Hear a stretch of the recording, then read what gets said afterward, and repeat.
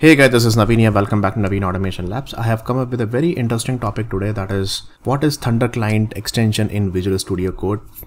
You can use this particular extension to call the APIs, and it's kind of I would say not exact replacement of Postman, but exactly what you are doing in Postman. Almost similar kind of things you can do in a very lightweight manner. You can do it in with this client or with this extension. So a lot of developers, they have started using it. The major advantage is that you can use the same client or same extension in your Visual Studio Code, where exactly you're writing the code, and immediately check your APIs and the response over there. You can write some test cases also. You can create the collections and everything. You don't need to switch between two apps like Visual Studio Code to the Postman or like that.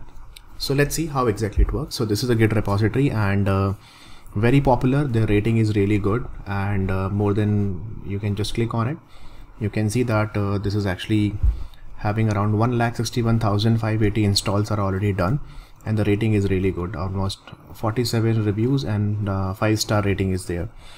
And what you just need to do, just need to open Visual Studio Code. Make sure Visual Studio Code is available on your system. So let's open that, and on Visual Studio Code you have to go to the extensions and simple search for Thunderclient. So when you search for Thunderclient over here, you just need to install it. You will see one icon over here, Thunderclient, and this is the UI for Thunderclient. You can see it here. You can click on new request, and this is a dummy API or some sample API is written with the get call, and simple send the request, and here you will get the response here like that. And then you can write number of test cases over here. First of all, it supports different types of authentication like basic auth, bear token, OAuth 2.0.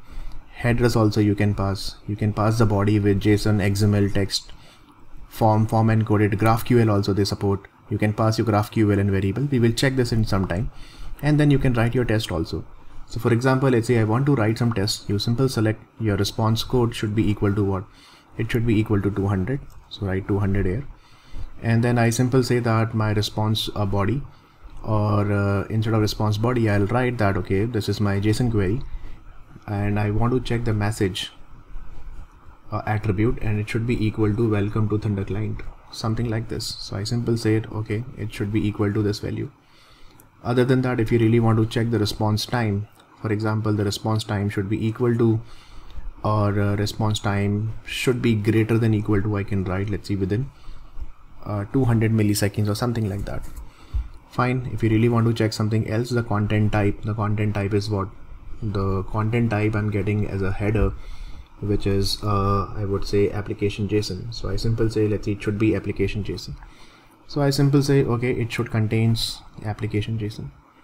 Fine. And then you send the request, and let's see. So 4 tests I have written, and when you run it, you will see the test result over here. First of all, you will see the response we are getting. These are the header response headers. Cookies and the test results are 4 test cases got passed. So with the same request, you can create a test cases, and you will get the result over here like that. Fine. And then you can create a collection also. For example, just like we in Postman we do a collection, same thing. Let's create a collection, and let's see, my collection name is a Naveen collection APIs, something like that. Enter, got created. If you really want to create a new request here, that also you can do that. Or the existing request that you have created, if you really want to save to that collection that you have created, it will ask you what is your collection name, Naveen collection API, and submit. And you can see that this is my collection got added over here, and this request got added here. Now you can create a collection request once again from here, and you can click on new request. Now let's take some more example. I have a couple of examples with me. For example, let's see, this is my request rest.in. I want to get list of all the users. So this is my API URL. Just copy this, and you simple let's create a new request here. So click on this and new request, and the request name is, I simple say get user API. Enter. The request URL is this. This is a get call. We don't need to pass any header or something. And let's send the request, and you can see the request is coming. The response is coming with number of users here. Fine. Now this is the second request that I have created. Now let's create one more request for the post call. For, let's see, this is the post call. I want to send some JSON payload along with that. So copy this, and let's create a new request here. And this is my, let's see, create user API. Press enter, and this is a post call. This is the URL that I'm going to use. Okay, sorry, this is not the URL, this is the body as a JSON payload. So you can pass your JSON payload over here, and the request is this one, API user. So I just copy this complete URL from here and simple paste it here. We don't need to pass any header. By default header is, it will take this one and send the request. So you can see that, okay, yeah, we are getting a response over here like this. So 3 requests that we have added over here. Now let's add one more. So let's take something else. Let's see this one. This is what I want to do some booking here. This is a booking API, and I want to generate some token here. See, this is a request URL with the post call, and here we have to pass payload add username password, and in the response it will give you the token ID, something like this. Fine, so let's do this. So I'm again going to create in the same collection, create a new request, and then let's see, this is my create token API. Okay, press enter, and create token API is a get call. Sorry, it's a post call. This is the URL, and in the body we have to pass the JSON payload. So let's copy this payload over here, where you have to pass the username password, admin and password 123, and then you send the request, and here you will get the token over here like that. Perfect. So this is what we are getting it, for example. Now what I want that, okay, I want to execute the entire collection. That also you can do that. You simply go to these 3 dots against this collection, click on run all, and then start running it. So here you can see that, awesome, all the requests are getting executed one by one, and in the tabular format you will see the result over here. For this first request we have written 4 test cases, but for other test cases we have not written any test cases. It's showing 00, but you can see the result over here. The status code is 200, we are getting it, or 201, whatever the status code is there, we are getting it. If you really want to add some more test cases, you can add it over there later on, and then you can see that, okay, yeah, these are the total test cases from this particular collection, and these are the requests, and against every request these are the test cases are written like that. Then we have very good feature here that is called environment, which is like really good. For example, let's see, let me delete this existing environment that I have actually created for my practice point of view. Let me delete this one. Now let's see, I'm going to create a new environment over here. My environment is, let's see, QA, and then I'm going to create one more environment. Let's see, I want to execute my APIs on a stage environment as well. So star means right now I'm pointing to QA. If you really want to create any variable, that you can simply create that. For example, on QA environment, I want to use this API. Okay, username password I want to fetch from here. So I can pass the variable name username, and the username is what? Admin.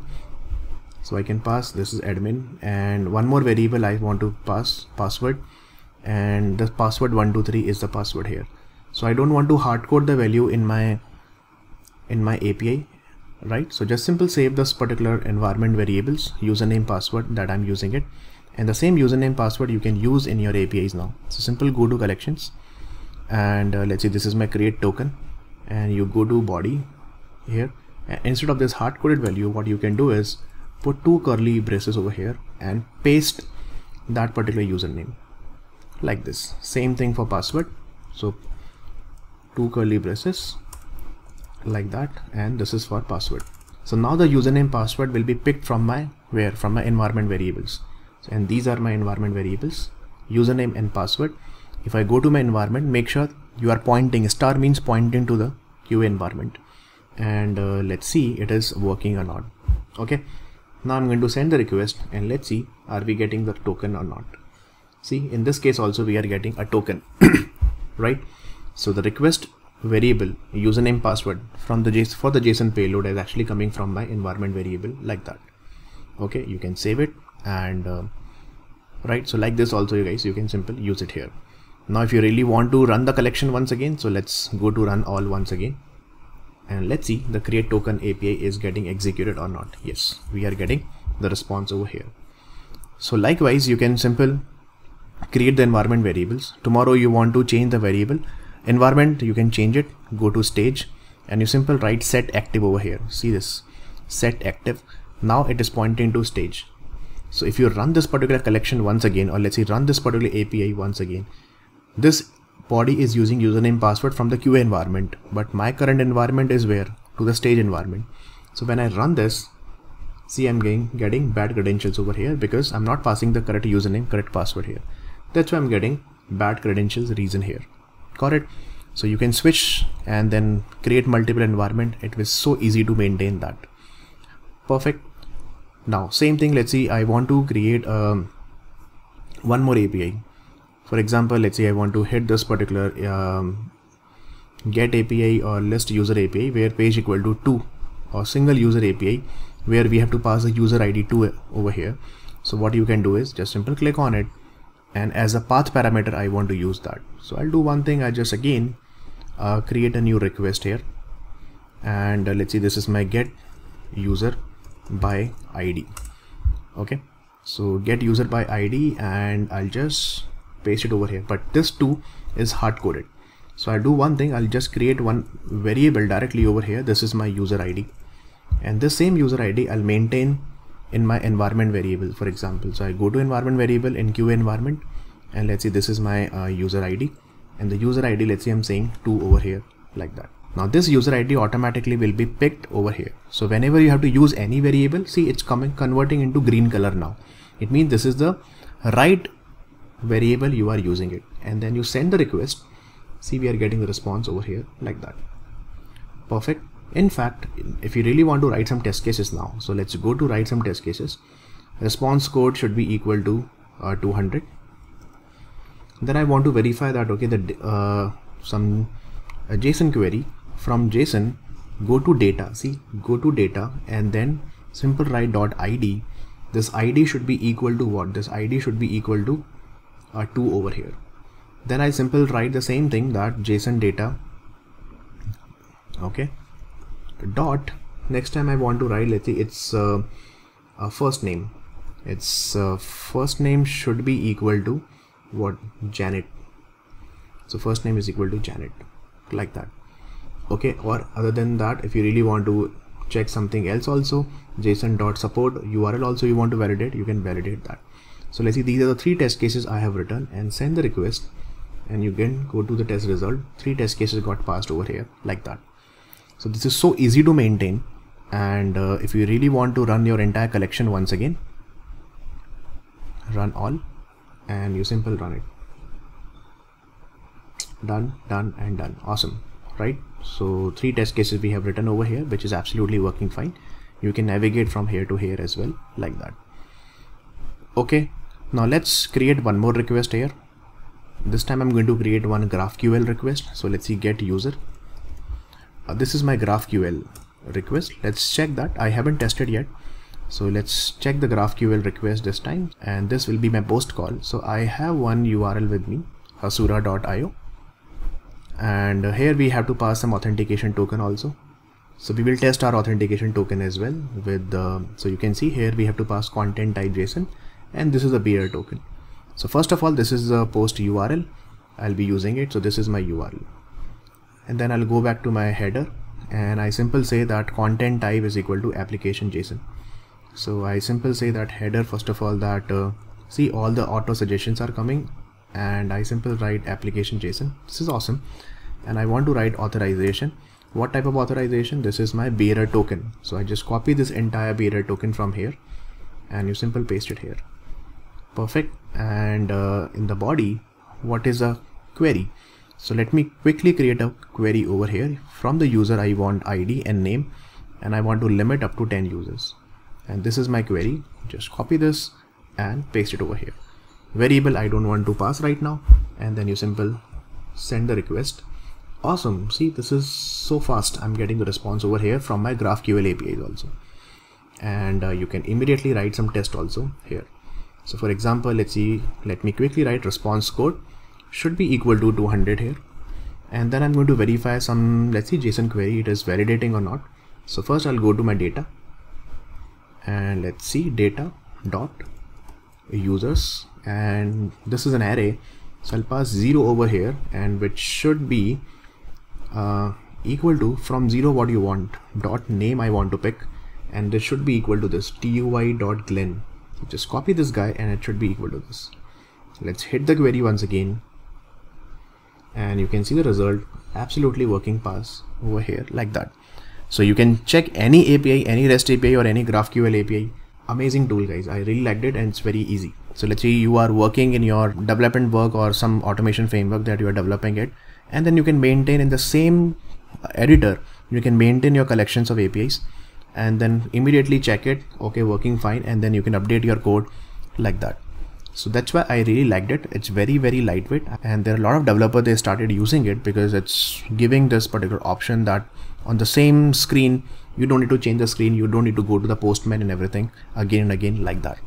That is the biggest advantage, and it's very lightweight, right? And you can export also. See, you can export your in the form of JSON, whatever the name that you want to give that. So for example, is the Thunder collection, it's giving you a JSON file. And I'll do one thing, that is on my desktop, I'm going to save it as a JSON file. So as a JSON file, it will be saved over here. You can go to check desktop and then see it's available here. And again, if you really want to import or share this particular JSON file to anyone else, they can also do that. So simple, they just need to go to collections and they just need to import that collection once again. So when you import that, select that Thunderbolt JSON, and then it will be visible over here. So you can see one more collection got created here, just like we do it in Postman. Okay, now one thing we can do it here, that what if I want to import a collection which is actually exported from Postman. So this is my Postman, guys, and I'll do one thing. There are a number of collections are available, you can see it. For example, let's say this is API Playground, and there are number of requests are available. I'm going to export this collection from my Postman. Okay, so let's export that. And let's say this is my JSON, I'm going to save it, fine. And the same JSON I try to import in my Visual Studio Code in Thunderclient. So let's do that. Simple, go to import here and go to desktop. Awesome, API Playground. You can see all the requests are coming over here, and you can send the request and then you can just hit your request from here directly. So this is pretty awesome feature. Same thing, you can export this collection from Thunderclient and then import in your Postman also, you can do that. So that's all for this particular video, guys. I hope you liked it. Please try this, and it's very, very lightweight, very easy. I'm not saying replacement of Postman once again, but it's a great tool, a good competitor of Postman. But in Postman there are so many features like mocking, new services, a new man, integration with CI/CD and all such things. I think that's not the purpose Thunderclient is solving. That's a different purpose. That's just to give you a provision where you can work on your Thunderclient and on your code base together on the same screen in the same editor. That is the main advantage of that. So I hope you liked it. Please try and let me know if you have any issues. Till then, take care and God bless you all.